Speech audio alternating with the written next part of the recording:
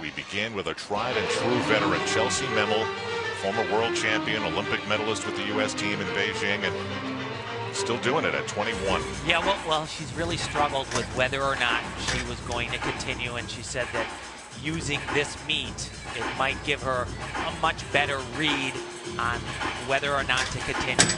She's actually trying to find a little inspiration because she is a little bit lost. But you know, this routine is not about what she's going to score.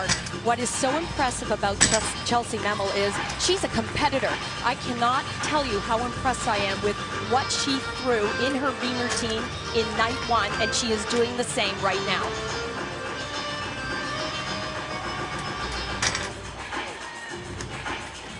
But this is it for her, this one apparatus. That's it, you know. And really, the resume on Chellsie Memmel, she has so many titles. She's world champion, but, you know, she might be the most unlucky gymnast that I've ever known. Right before the 2004 Olympic Games, she was looking great. She gets hurt. She doesn't make that trip. And then makes the 2008 team 10 days before the competition in Beijing.